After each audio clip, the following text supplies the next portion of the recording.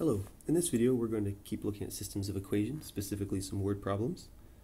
And we're going to look at a word problem that includes speed equals distance over time relationship.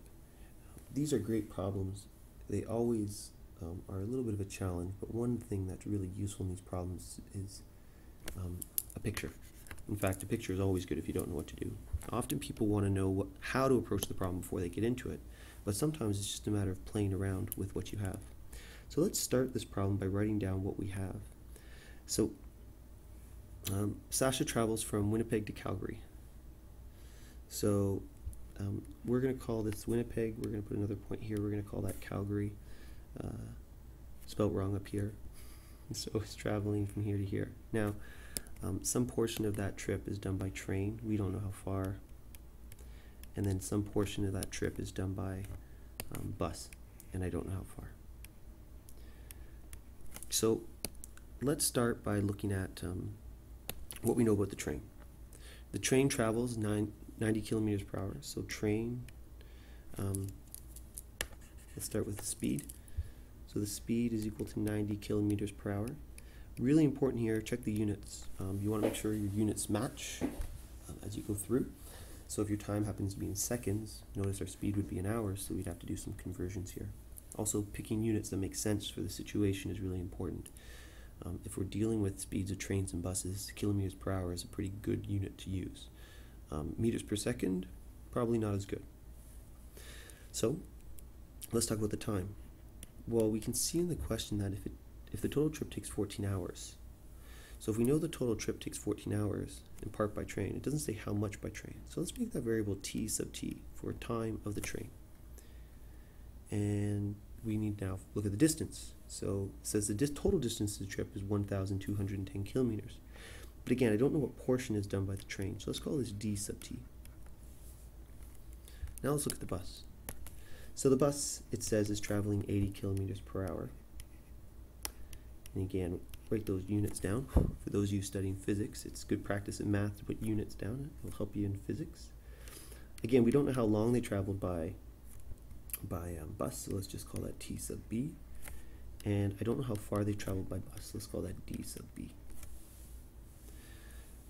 Okay, so the next thing that's useful in these types of problems is to write down a couple formulas or equations we can pull it right away. Well, we know the total trip took 14 hours.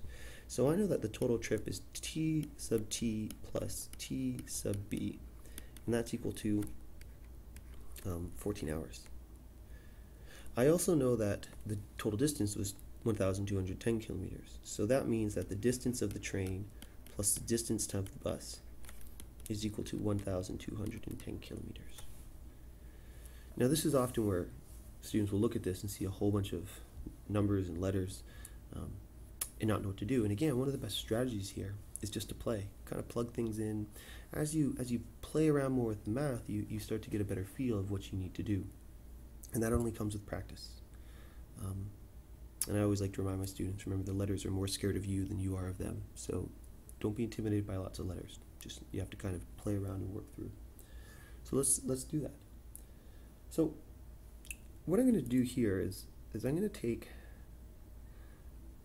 take this second equation here, and I'm going to use my relationship. I'll just write it up here. Speed is equal to distance over time. I'm actually going to rewrite this as speed times time equals distance. So I'm going to take this second equation here, and I'm going to say, well, the speed of the train times the time of the train. So actually, let's just do this right away. We know the train's traveling at 90 kilometers per hour times the time of the train plus the speed of the bus, which is 80 kilometers per hour, times the time of the bus. And that's equal to 1,210 kilometers. So now I have two unknowns, but notice the really useful thing here is what I've done is I've actually gone and changed this equation so that it's in terms of time. I could do the same thing and rewrite this equation here in terms of distance, but this was the path that I took. Whether or not it's the most efficient path, that's something to discuss and think about. So now I need to rewrite this equation so there's a single unknown. And I can use this equation right there again. I'm writing a whole bunch of stars here. Let's get rid of some of these. So what I'm going to do is I'm going to say we want to find how far did he travel by train. So let's figure out the time of the train. So what we can do is we know the time of the bus is going to equal 14 minus the time traveled by train, simply by rearranging this equation. So therefore what we can say is 90 times the time traveled by train plus 80 times 14 minus the time of the train is equal to 1,210 kilometers. Now the wonderful thing about this is if you actually wrote all your units in here, they should all work out. And again, that's something good to do if you're not just if you're studying physics, but useful if you're studying physics. So let's go now and let's isolate for t sub t. So we're going to have 90 t plus, now we're going to distribute 1,120, I believe, minus 80 sub t. Oh, sorry, 80 t sub t, sorry. Equals 1,210. So we end up with 10 t sub t is equal to, well, 1,210 minus, I believe that's equal to, sorry, I had a pause here. This is equal to 90, sorry, I had a little moment there. So therefore, the time that they've traveled by train is equal to 90 divided by 10. Sorry, there might have been a little hiccup there. T sub t is equal to 9. So we know the trains travel for 9 hours. So if the train has traveled 9 hours,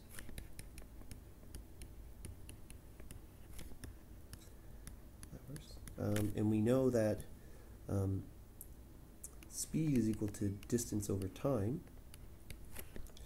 we can say that the distance of the train is going to be 9 times 90 kilometers per hour. And notice, like I was saying, the cool thing here is 9 hours, 90 kilometers per hour.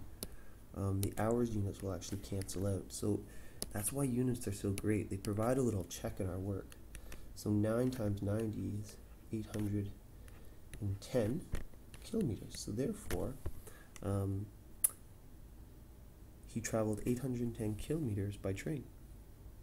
So just to sum up a couple ideas, with these problems that are speed equals distance over time type relationships, you really have to play around and just kind of manipulate the equation, see where it takes you. Again, with more practice, you get better at seeing where you need to end up. And a nice thing to do as you work through these is talk with your friends about different techniques you saw, what clues really suggested what you need to do. So anyways, I hope this helped. If you have any questions, as always, please let me know, whether you're one of my students or not. I'm always happy to post something new. Have a great day.